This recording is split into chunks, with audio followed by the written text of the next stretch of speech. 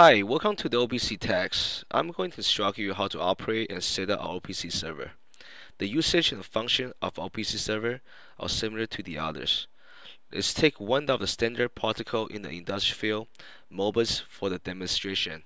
First of all, let's create a new configuration. Let's go to the file and choose new, and you will see the Save New MS Access Database. In this icon, you may save all the data in this file. You will see the default name in this icon which shows here, or you may also add the different name as your desire. Then let's click Save. Now it comes out another screen. So if you see the left side screen, it shows all the data contents of whole working areas. Of course, there are so many functions in OPC. The most important, we need to set up a communication tag in this address space. Okay, now let's go to this address space and choose new, choose edit, choose new, and go to port.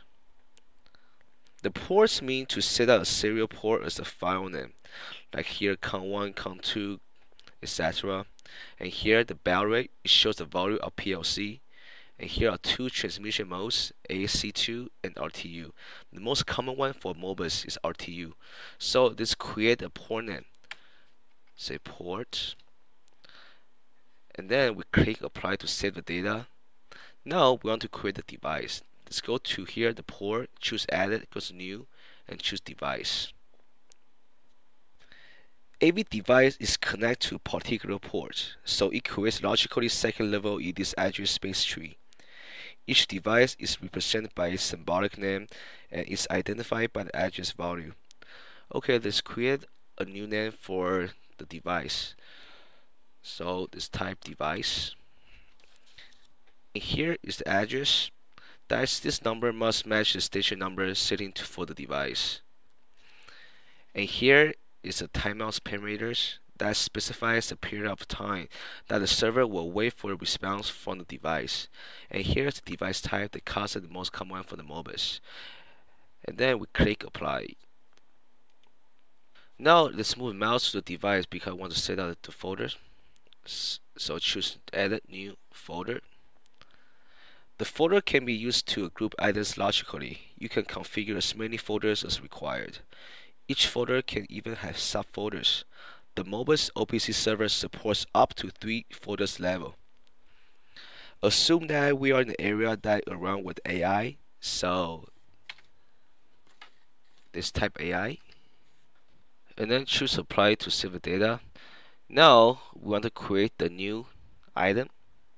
Let's choose new, go data item, and the data item represents a register in the device or a range of registers. A symbolic baud name and the description is associated with the data item. So the OPC client can obtain the data item description. Okay, let's go to the name.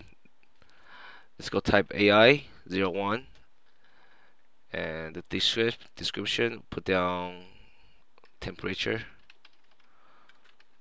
1. And here are 4 types of register and relay. Output coil DO, input coil DI, input register AI, and output register AO. And this situation is AI, so we choose AI for the proper one. And here is the starting address. And this value specifies the data item address in the device, which is in the data space. And please know that the starting address of Modbus OPC server start with 1. If the starting address of equipment is 0, then add 1 to be the correct address. And here the data type for the AI is always on-site integer for the communication. And then we click apply to save the data. After the AI01 has been set up, if we decide to set up the second tags, all the setup procedures are the same. For example, let's go to the AI folder, go to new and choose the data item. Let's just type AI02 for the name, description, temperature, put down for 2, and let's choose the proper one for the register and relay type. choose AI, and starting address we choose 2, and select this unsigned integer for data type and choose apply. Okay, now we assume that we are setting up the interval using the device. So we go to the device and then choose edit, choose new, and choose folders.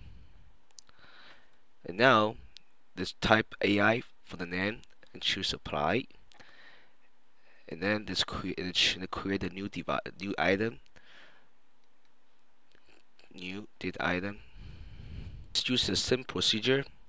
For example, put a DI01 for the description. Assume we use the signal pump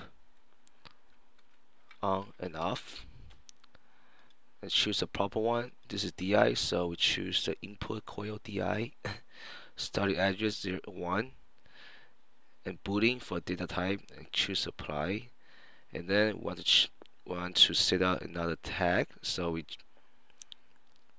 go to DI, choose new, choose data item, put down DI02.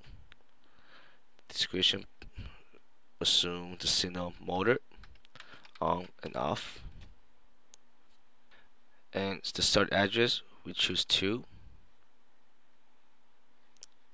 and choose the AI for the proper one, and then click apply to save all the data. So these 4 ports are very simple to set up. The definition of all the OPC servers are almost the same. If there is less text, we can use this simple method. This is a demonstration of how to operate and set up our OPC server in the address space.